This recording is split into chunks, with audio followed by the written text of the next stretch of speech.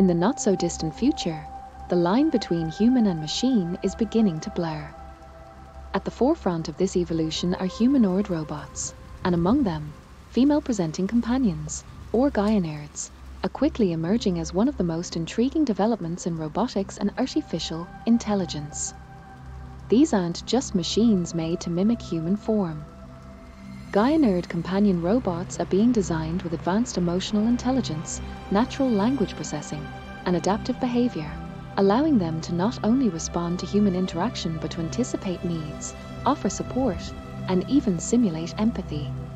Today's prototypes are already capable of carrying on conversations, recognizing facial expressions, and learning from their users over time. As AI continues to advance, we'll see more lifelike behavior, from subtle gestures to complex emotional responses, blurring the line between programmed interaction and real companionship. For some, gynoid robots represent the future of care and connection.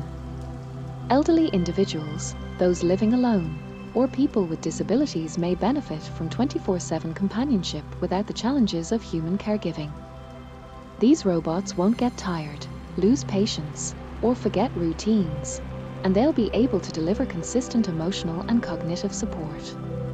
But the rise of gynoid companions also raises profound questions. What does it mean to connect with a being that doesn't feel? Will simulated affection be enough for those seeking love or emotional closeness? And how will these machines impact real human relationships?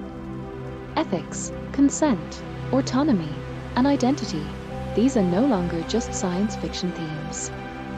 As these robots become more integrated into daily life, society will need to decide how we treat them, how they affect us, and what boundaries must be drawn.